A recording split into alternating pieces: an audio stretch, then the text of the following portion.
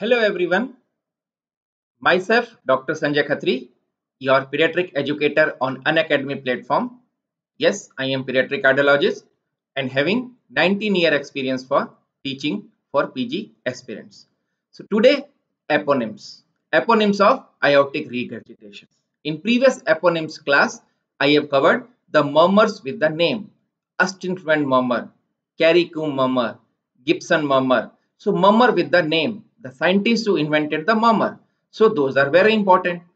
Today's I am coming with eponyms in aortic regurgitation. In aortic regurgitations, there are a lot of signs. Some of you knows Hill signs, De Musset sign, Corrigan signs, but we supposed to cover those signs in detail, how they are coming, what exactly those are. So today's eponyms for aortic regurgitation signs. So what is aortic regurgitation? Now this is the normal picture. Now see, once LV contract, the blood goes to aorta. When LV begin to dilate, as soon as LV begin to dilate, the blood which goes to periphery tries to come back into LV, but not able to come. This blood tries to come into LV, but not able to come as aortic valve closes. At aortic valve closes, so this blood not able to come to LV in the beginning of diastole. Now see here, if aortic wall is incompetent, as soon as diastole start, this blood enter into LV. This is aortic regurgitation. This is aortic regurgitation. So abnormal aortic wall fails to close, allowing blood leak backward into LV. Aortic regurgitation. When aortic wall is incompetent. Normally, what happens when aortic wall closes? Blood not able to enter into LV. But when aortic wall abnormal, it's leaky, it's incompetent, it's allow blood to come back into LV during diastole. This is aortic regurgitation. All the signs of aortic regurgitation due to wide pulse pressure is due to wide pulse pressure. What is pulse pressure? Pulse pressure is systolic BP minus diastolic BP. Suppose systolic BP is 120, diastolic BP is 80. So pulse pressure is 40 in an older child. If it is more than 60, we called it wide pulse pressure. So all the signs of AR is due to wide pulse pressure. By time you can understand, the pulse pressure will be wide only if diastolic BP falls significantly. If diastolic BP fall, you can understand the concept of BP. What is systolic BP? What is blood pressure? The pressure exerted by column of blood into lateral surface of the arterial wall is blood pressure. Now imagine if LV is contracting, in systole. So column of blood in the peripheral arteriole exerted a pressure which is exerted by column of blood plus forward flow of LV, plus forward force of LV. So systolic BP is 120. Systolic BP is 120. Now imagine LV begin to dilate, aortic valve closes.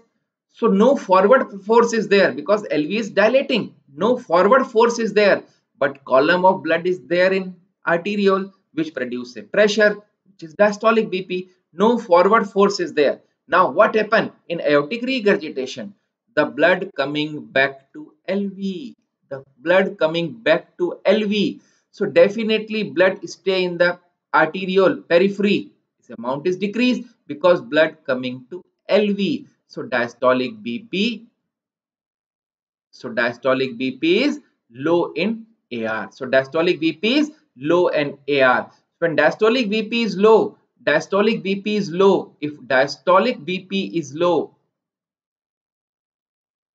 so pulse pressure will be wide. You can imagine if you take a BP is coming 120 by 20. Diastolic BP is 20. Diastolic BP 20. What is the pulse pressure? 100. BP is 120 by 40. Diastolic BP is 40 only. What is the pulse pressure? 80. So diastolic BP low, which widen the pulse pressure. And all the signs of AR is due to wide pulse pressure. What are those signs? You need to remember these names. It is only 2 to 3 minute job. Half of them you have remember. Now this is the final list. No need to go here and there. No need to read from book. These are the final signs in AR. What are those? You just go through quickly. De Musset sign, Quincke's sign, Corrigan signs, Trebes sign, De George signs, Hill sign, Muller sign, Bejello sign. Rosenbach sign, Gerald sign, Baker sign, Shelley sign, Landolfi sign, Lighthouse sign, Nicol sign, Mine signs. You need to remember because we can't afford to lose a single question in pediatrics. Simple. All are the sign of wide pulse pressure except in the choice they have written De Musset sign, Landolfi sign, Dorgius sign, Kussmaul sign. Kussmaul sign is not a sign of aortic regurgitation. You got my point? So they can ask this type of questions. Okay, all are the sign of aortic regurgitation except De Musset sign is what De Musset sign indicate. So we are supposed to know each and every sign one by one. It will take only 5-6 minutes to us to get oriented with these signs. So De Musset sign. De Musset sign is nodding of head. If you find a patient of AR, his head like this. De Musset sign, nodding of head. Quincke sign, pulsation in nail bed. If you see the nail bed of the patient, you see pulsation is nail bed. Pulsatile nail bed is a Quincke sign. Corrigan sign, it's a dancing carotid. You never forget. If you see one patient, neck is there. You see the carotid, dancing carotid means rapid distension and collapse. In aortic regurgitation, LV is volume overloaded. When it contracts, more blood goes into carotid, so suddenly distended. But aortic wall incompetent. As soon as LV relax, the whole blood comes into LV again. So it's collapse. So rapid distension and collapse, dancing carotid, these are the Corrigan signs. So De Musset, nodding of head. Quincke's, pulsation in nail bed. Corrigan, dancing carotid, rapid distension and collapse of carotid. Now, Trebes sign, systolic and diastolic sound heard over femoral artery. This is known as pistol shot. Like a pistol shot. If you palpate the femoral artery, you can palpate the femoral artery. Systolic and diastolic sound heard over femoral artery. If you put a stethoscope there, tuck, tuck, tuck, more sound there. Pistol shot sound like there. Trebes sign. Dorgier sign. Gradual pressure over femoral artery. Produce a nice bruit there. Diastolic and systolic bruit there. So Dorgier sign, bruit is there. Pistol shot sign is Trebes sign. So you need to remember De Musset, nodding of head. Quincke's, pulsation in nail beds. Pulsation in nail beds. Okay. Corrigan signs, dancing carotid. Trebes signs, pistol shot femoral. Dorgier sign, bruit over gradual pressure. If you apply gradual pressure over femoral artery, you heard a nice bruit sound there. So Hill sign, it is the most sensitive sign.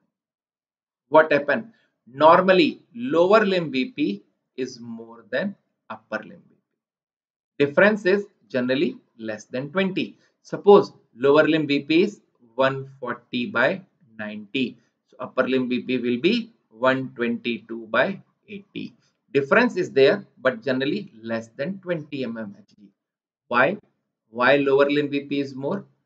Yeah, two reasons are there. One, gravity, and second, descending aorta is a direct continuation of arch of aorta. On the upper limb, this divided into branches, but descending aorta is the direct continuation of arch of aorta and gravity. Now see, Hill sign positive. When we call Hill sign positive, if difference is more than 20 mmHg between lower limb and upper limb. If difference is more than 20, it's mild AR. Difference more than 40, moderate AR. Difference more than 60, severe AR. Hill sign, most sensitive sign. Normally, lower limb BP more than upper. Difference is less than 20. If difference is more, it is mild, moderate and severe AR. Mild, moderate and severe AR. Now, Muller sign, pulsation in uvula. Bojolo sign, pulsation in nasal mucosa, and Baker sign, pulsation in retinal artery. You need to remember. They will ask Muller sign indicate pulsation in uvula, pulsation in nasal mucosa, pulsation in retinal artery, pulsation in splenic artery. So you need to remember Muller is pulsation in uvula. Muller is spelling MU. Pulsation in uvula is Muller. Pulsation in uvula is Muller. Bosello sign, pulsation in nasal mucosa. Baker sign, pulsation in retinal arterioles.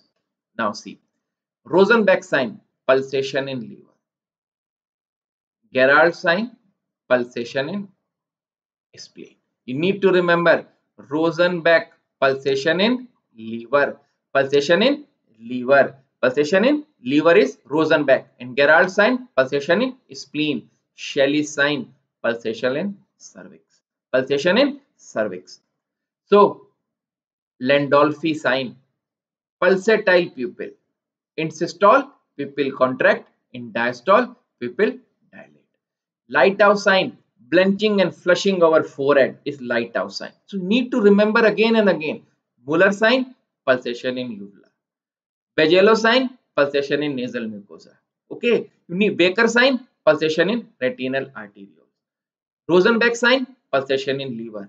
Gerald-Bach sign, pulsation in spleen. Shelley sign, pulsation in cervix. Landolfi sign, pulsatile pupil. And Lighthouse sign, blenching and flushing over forehead. You need to remember these signs repeatedly. It will take hardly 5 minutes. If you get an opportunity to see a patient of aortic regurgitation in your ward posting, you are intern, pre-intern or pre-final or final, when you go to ward posting, if you find a patient of AR, look for all the signs. Wide pulse pressure. First, take the BP carefully. Systolic, tuck, tuck, tuck. Systolic, where the sound, with the point where sound start, systolic. Then follow the sound. The point at which sound disappears is diastolic. Tuck, tuck, tuck, tuck, tuck, tuck, tuck, tuck, tuck, tuck, tuck, tuck, tuck, tuck, tuck, tuck, tuck, tuck, tuck. Sometime it disappear at 20, 30. So measure diastolic BP carefully to see the wide pulse pressure, and then look for the all the signs of aortic regurgitation. When you feel the femoral piston short sound, you never forget that feeling or that sound. Okay, dancing carotid, pulsation in uvula, Twinkie sign, Hill sign. Try. You may not find all the sign in all the patients, but try to look for it. Then you will be remember it for long. See, Lincoln sign. Simple. Popliteal artery pulsation exaggerated when the patients sit cross-legged. Elevated foot moves up and down with each systolic contraction. Foot up and down with each systolic contraction. This is Lincoln sign. Then Mine signs. Decrease in the diastolic blood pressure more than 15 mm Hg, rising the upper extremity. If you take the BP in this posture, then you raise the upper limb and then take the BP. If fall is more than 15, this is Mine signs. So purpose to stress on these names, because if you read from the book, it's very difficult to remember this type of things.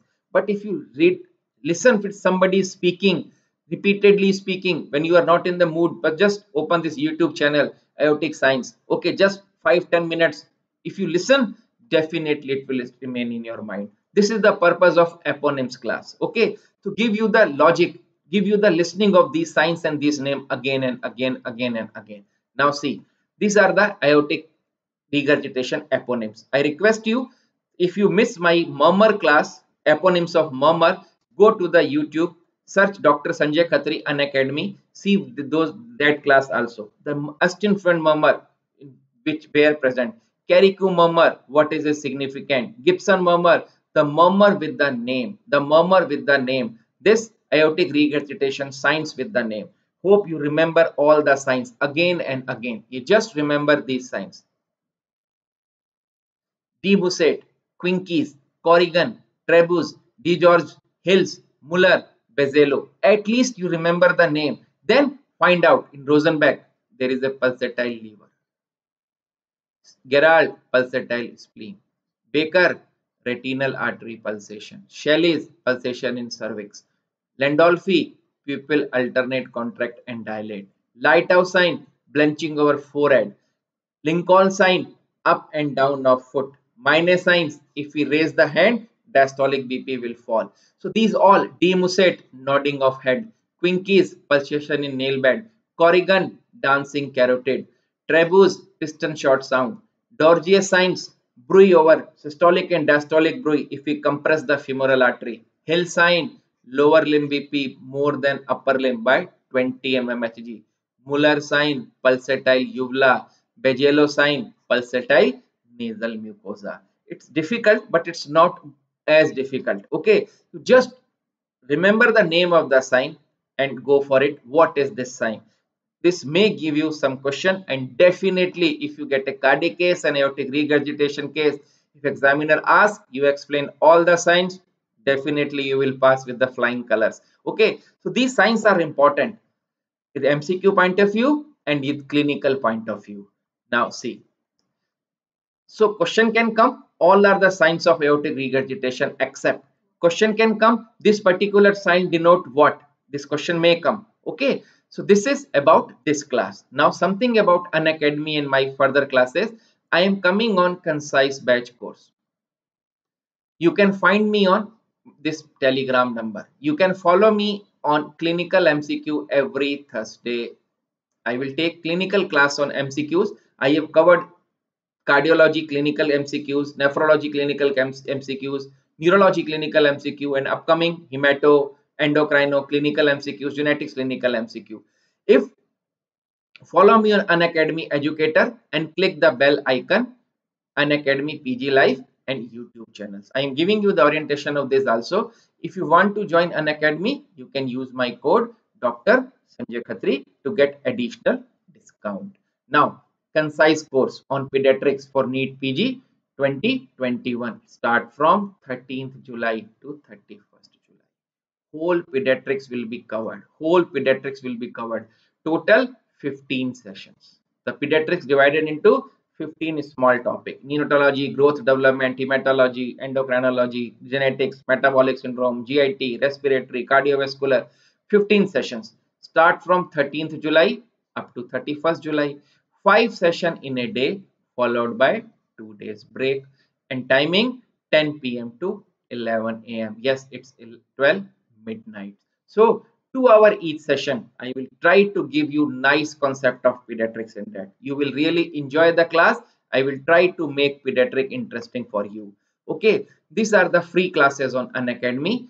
The fast revision basics, previous year questions, pediatric quiz, clinical MCQ, image based question. These sessions taken by every educator according to their schedule. If you attend these classes, you feel love with this platform, Unacademy. The way they are teaching, I am talking about every educator, their master in their field. I am taking this clinical MCQs class. Now, YouTube session, these are also free. These sessions are give you the taste of Unacademy teaching, to give you orientation about Unacademy, to accommodate your this type of teaching. If once you accommodate with this type of teaching, 5 MCQs in 15 minutes, Eponyms class, 5 images in 15 minutes, go and see 5 images in 15 minutes. Image in pediatrics in YouTube, you search for my class, you will find wonderful images, wonderful x-rays, some rashes. You can, because these days questions are coming on images, so this give you short 10 minutes 15-minute session, give you an idea.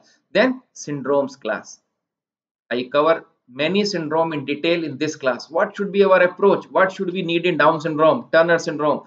That's why in every subject these classes are free. Once you acclimatize, then definitely you will subscribe. This is the way you can subscribe for 1 month, you can subscribe for 3 months, for 6 months, for 12 months, according to your need. You are more techno savvy than me, definitely. So you can go to the app and subscribe Unacademy as per your need. So keep reading. This is our aim. Let's crack it. Let's crack it with Unacademy. If you join Unacademy, don't forget to use my code Dr. Sanjay Khatri. So hope you like the class. Thank you.